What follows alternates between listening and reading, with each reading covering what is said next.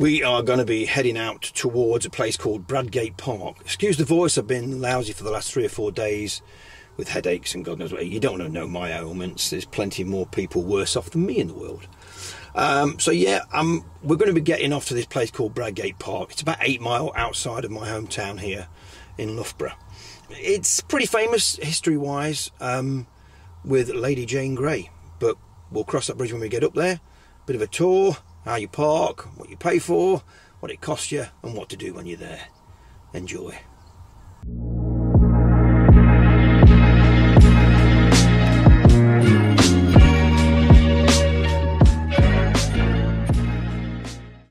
We are on our way. Excuse my voice, like I say, I've had it a bit on the rough side for 4 or 5 days. It still ain't there yet. This is taking us out towards the M1. We're going to turn left into the countryside of Leicestershire, where BRADGATE Park is, towards Newtown, Linford, small village. Again, weather's took a turn. As you can see in the clouds, it's gone a bit miserable. It was nice and sunny this morning when we could have done it, but hey ho, personal things had to be done first. So let's get on our way.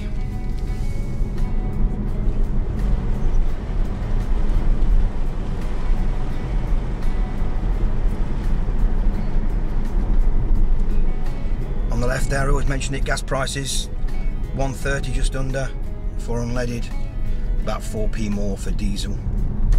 So we're going to hook a left here now, go down Snell's Nook Lane. It's a long one. Don't ask why it's called that, I've no idea. Someone will comment, I guess, if they know.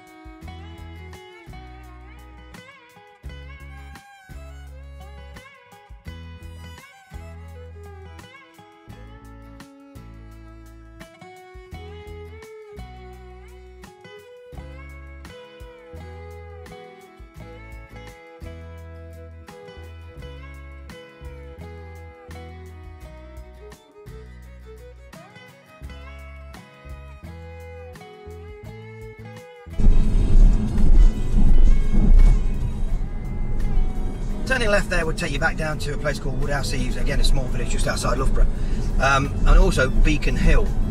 Called Beacon Hill because they light it up with a beacon for Queen's Jubilees and other events. It is all volcanic round here, the whole of this, all these mountains and hills, should I say, not mountains but hills, they are all volcanic. I think I've mentioned it before on one of my posts. And where we're going now, BRADGATE Park, is also ex-volcano. I think something silly like 600 million years ago it all exploded, and it is what it is. In fact, at Beacon Hill there is one of the natural wonders of Leicestershire, if not England, and that is that where the volcanic rock came out of the ground to a sheer face actually came from the bottom of the sea to get where it finished. Not many people realise that, and kids just climb on it thinking it's just a rock, but that's the history of it. Well, it's been a bit cloudy, a bit dark down here, so if the camera goes a bit dark, apologise for it. Real nice and green now this time of year here in England. Reminds me of Georgia, when I've been in the US a lot.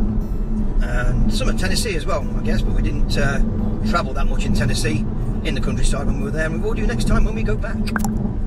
So heading out now towards another part of the back end of BRADGATE Park, which will be in front of us. And if you notice up here now, there's all double yellow lines.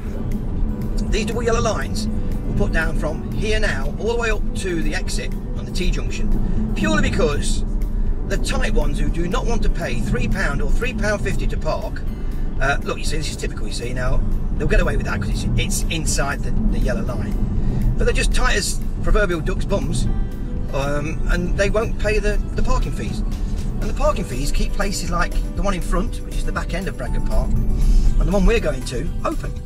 Keeps them trimmed, keeps them nice and fresh and everything else. So this is the first entrance to BRADGATE Park, which we're not going to go into. We're going to go down the other side and have a long walk, hopefully down to the cafe that's open.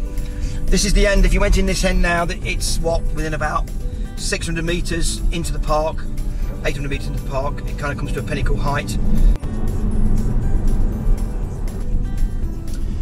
Just entering Newtown Linford now. Doesn't take long to get here.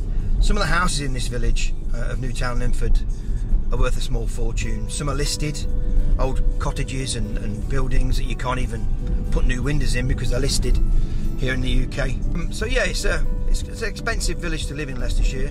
And then just outside of this place is a few cheaper ones towards the city of Leicester, which is about 4 miles away. But this here itself now is going to take us up to the entrance where we're going into Bradgate Park. Again, apologise for my voice. I can't speak much louder than I'm doing. Some nice pubs around here actually to come and have a meal once the Corona craps disappeared. The Bradgate used to be one well known for its meals. There you are to the left hand side. Very quiet today around here. You come at the weekend and it's quite heavy on traffic, and takes you a while to get up here, and to park at Bradgate Park at the weekends takes some doing. But and also you'll find the traffic wardens and the cops will put you a ticket on if you are blocking the road down here. All double yellows, which for our American friends, double yellow lines means basically you can't park. Oh look, what have I just said about a traffic warden? Hello sir, book him Dano, right in front of you there, look, and there's a warden. Happy days. So this little shop on the right is the tea room, which I've ever been in actually. Sells cakes and God knows what. And here is the entrance to Bradgate Park, Newtown Linford. And already there's a fair few folk here, which kind of surprised me. I didn't think it was going to be this busy today on a mid-hump day Wednesday, as they call it. Talk about humps. There's enough humps here to slow you down traffic-wise. So I'm going to get parked up. It's a pay and display. Probably £3, £3.50. There is a charge notice of £95 if you don't pay. So it's well worth paying, folks. Don't try and skimp. You know, pay for your parking. It helps towards conserving this for your kids and grandkids and any American friends that come over as a tourist. So let me get parked up, pay the machine, we'll get gone for a walk around. Okay, we're here.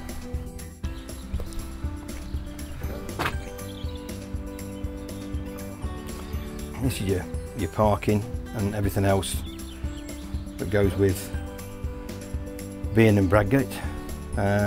What we got? Not in use. Great. We'll go elsewhere.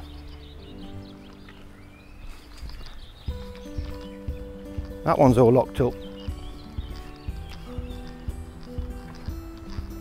Turns out that some of the machines are not working and not in use. Others are locked up. Oh, you like that one there, look. Rubbish. Anyway, I'll go across here and try this one. Yeah. So there you go.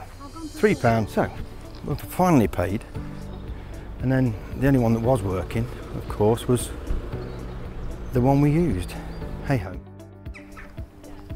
A lot of these trees in the park are actually protected, and that's why they won't knock them down. Need to look a bit rustic. Some have got actually fences around them, like this one here on the right. This is the main walkway we're on now. This waterway here to your right, like I say, I wouldn't say completely dries out, but I've seen it very, very dry in the summer. So, but yeah, some of these trees are extremely old, been here hundreds and hundreds of years. Some have been hit by lightning along the way.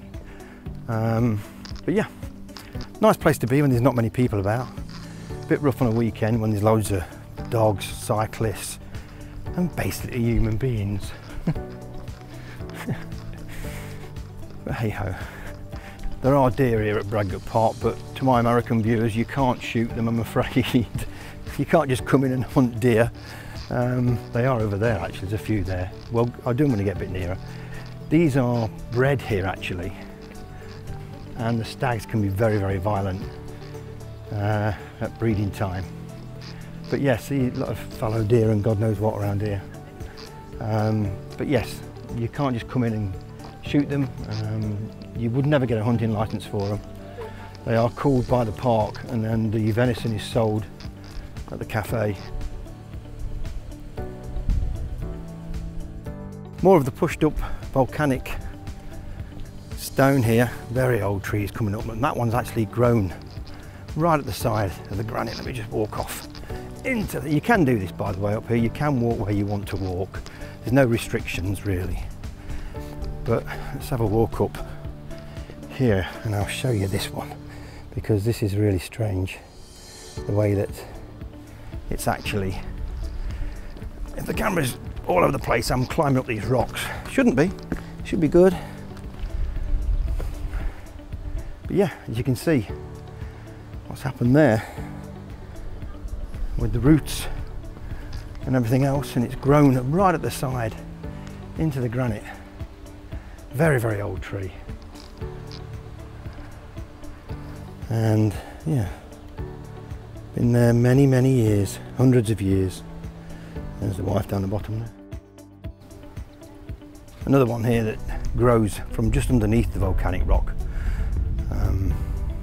Again, very, very old. I know I keep going about old trees, but it is, this place is full of them because they've been protected for many, many years. I used to come up here when I was a kid with my dad, Sunday afternoon after he'd been for a nice heavy drinking session at dinner time. It was the in thing to bring your kids up to Bradgate Park. The population wasn't as bad as it is now in the UK, of 65 million, whatever it is in the UK now. Back then, 40 million maybe, you know. So it never got so crowded. And a lot of this then, as well, can I just say, was bracken. There's some bracken at the top there, but this all used to be dark green bracken. I'm not sure, but I can seem to remember there was a decent fire which kind of taught the land management company to get rid of a lot of the bracken, because when it got really dry, this is what made it pretty bad. As you walk down, there's a lot more deer across here. I'm a poet and don't know it. Yeah, and there's the Lady Jane Grey's family's home right in the distance there. But we will actually get nearer and have a walk down. We actually pass it, so bear with me on that one. These things are all over the park. Basically what they're doing is telling you not to feed the deer. It can be dangerous to you and them. And then put your litter in the right one for recycling. Again, when we were kids, they were never there. You took your litter home with you. So here we have our first plaque of the day. And I'll give you a read on this one.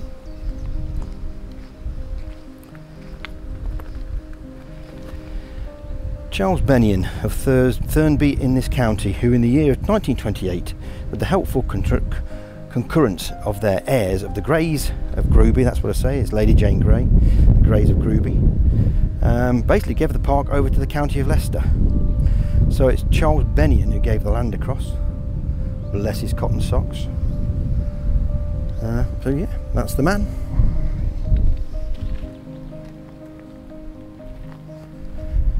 So we'll continue having a walk down here.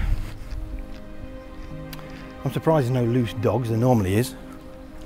The things that worried it, kind of knocked out us last time we came up, was loose dogs all over the place. And we kept ours on a leash all the time, or a lead. And bikes, lycra clad people on bikes, shoving by you, which was crazy, because it should be walkway only. And I think it's 2 days a week now down here that you can actually bring cars, believe it or not, for the disabled and the elderly who can get down to the cafe. But that's only 2 days a week. But this, what you see here would have been years ago all heavily forest land, very heavy forest. And that house would have been, I won't say in the middle of it, but not far. Blame Disney for thinking that every deer you see is a Bambi. Talk about what I've just said. Yeah, and there you go. This is the side of the building now, where the Greys used to live many hundreds of years ago. But that's the basic map. There's Switzerland Wood there, which we're nowhere near. And then we're down here. This is the deer sanctuary at the back of us. We're just about here now, and we're running towards the cafe. Again, Lyme disease, so that's pretty standard. We have that even at work. And again, people, keep dogs on it. So far I've not seen one loose, which is great today, but weekends there's always someone letting them loose. So there you go.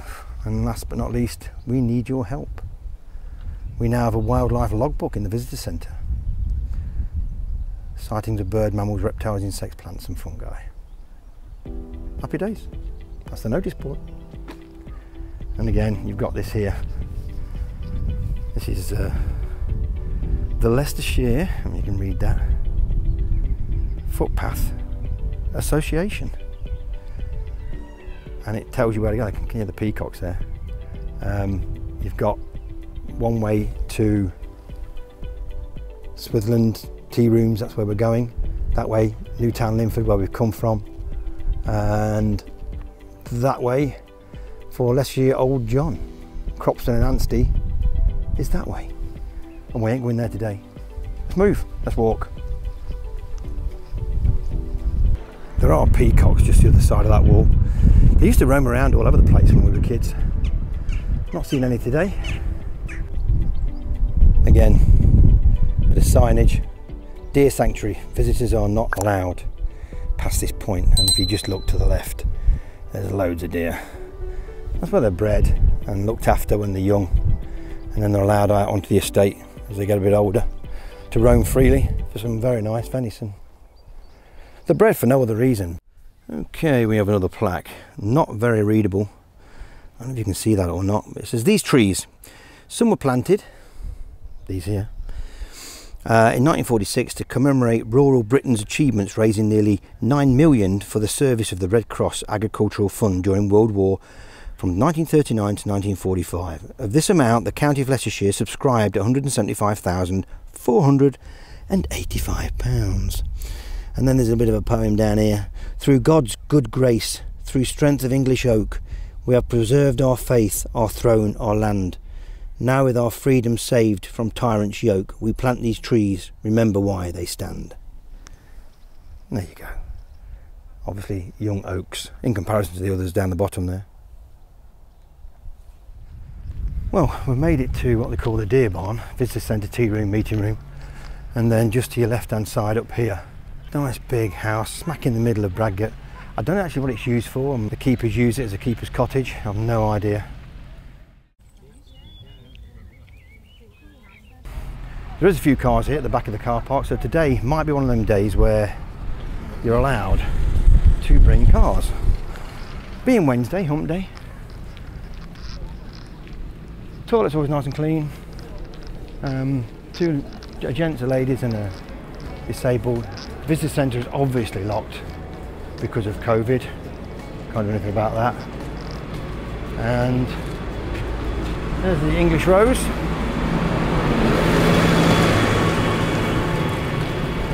Lovely mess on the back of that New Holland. Defibs if you want them, if you suffer. All the phone numbers there, in case you ever want to come up, you need the phone numbers. Yeah. And then obviously, the only reason why we've come all this way, to get a takeaway coffee. But hey ho, we'll see.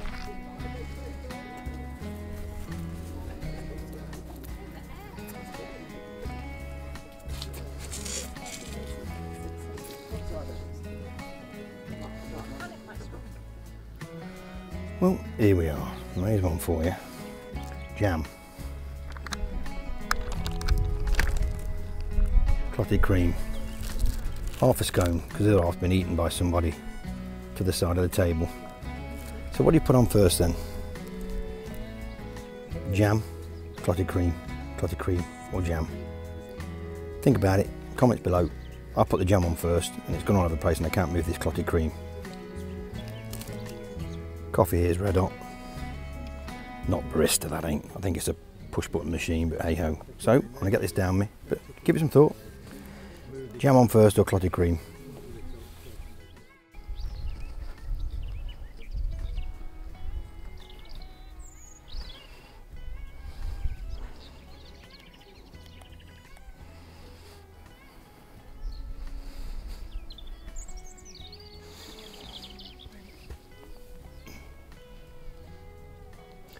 The idea of this peephole is that you can see through the wall look at birds that you wouldn't normally see.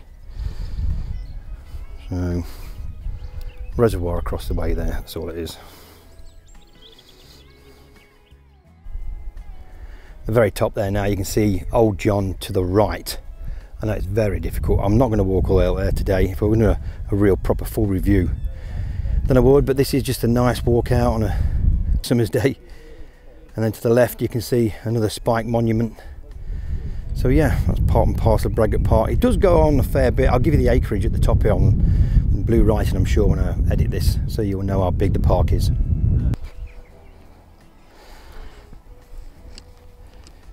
It's expensive, that stuff. Dear shit, that. Classics are the best. Moving on. Let's have a look here. No admittance. Again, there's another orienteering sign. But yeah, can't see a great deal through there. But that's where the peacock noises are coming from. But hey ho, takes you up to the other side of the grey residence. Anyway, being stared at by that deer there. Look, if you can see him in the grass. Let's get so we can get him right close up. Just his antlers sticking up through the grass. Yeah, I can see you. Anyway, grass is a bit slippery, so I'm going to take my time, but I'm going to go up towards the ruins.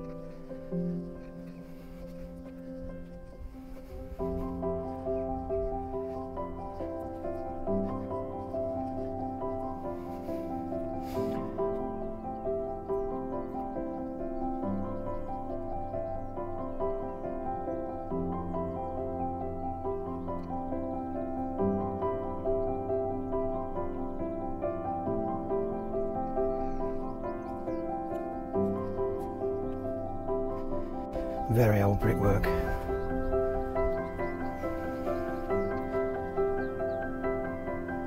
And there you go. Nice close-up of Lady Jane Grey's family residence of old.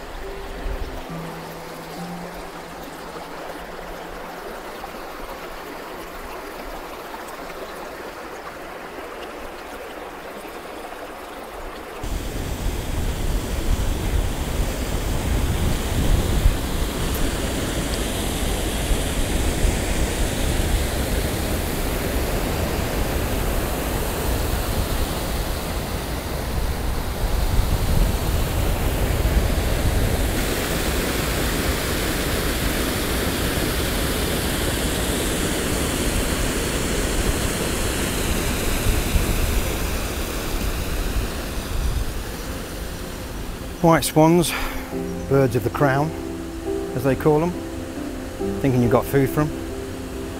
You're not allowed to kill a swan in the UK, against the crown rules, I believe.